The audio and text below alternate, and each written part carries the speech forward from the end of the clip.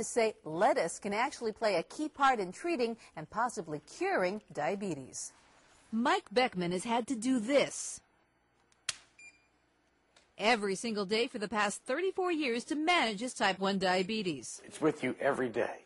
He's had bleeding in his eyes, a heart attack, nerve damage, and now both of his kidneys are failing. It's also taking a toll on his family.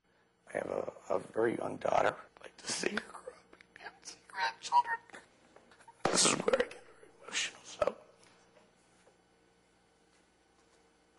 so just bear with me. Soon, researcher Henry Daniell may have an answer for people like Mike, and it could come from lettuce. So this is a totally new concept. Dr. Daniell injects a human gene for insulin into leaves of lettuce that are grown in the lab. The leaves can be ground into powder and put into a capsule.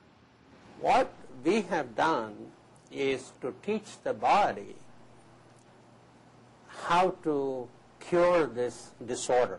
The lettuce helps the powdered capsule reach the intestine. There, plant cells meet with bacteria and release the insulin. This stimulates an immune response and tells the body to produce its own insulin. The first test was done in animals. After 8 weeks, all the diabetic mice had normal blood sugar levels and produced insulin, even after they stopped taking the lettuce. Now human trials are planned. Dr. Daniell says this could be a permanent solution. I could literally give up everything other than my family to have a cure.